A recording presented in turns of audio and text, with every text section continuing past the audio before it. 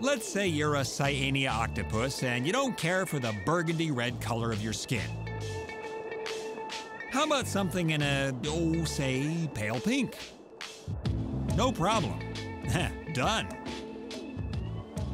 You just expand or shrink the millions of pigment cells, or chromatophores, in your skin to instantly change color.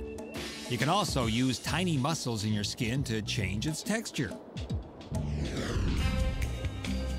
Now, a kind of snakeskin print might be just the thing for a fashionable octopus trying to blend in with the smart set. Fashionable and low-key. Off the radar of any hungry sharks passing by. Nobody here, just another rock formation. Once that danger is past, it's time for prey to become predator. Here's some remarkable close-up footage of a Cyanea octopus going hunting. What are you looking for?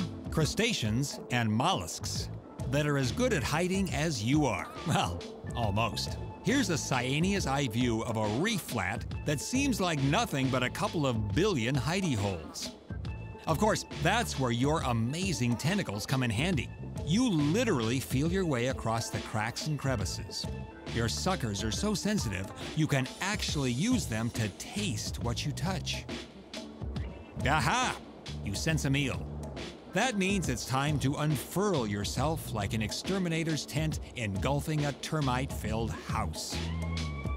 Your prey is trapped. Your grip is sure. Your arm tips go to work, flushing out bits of food and disappearing them into your maw. Until recently, no one knew what was happening underneath your web. Don't ask us how, but we're going to reveal your dining habits, Senior Cyanea. Here's what's going on. This crab gets thrust into what's called your beak. Your bite has a little toxin, just enough to seal the crab's doom.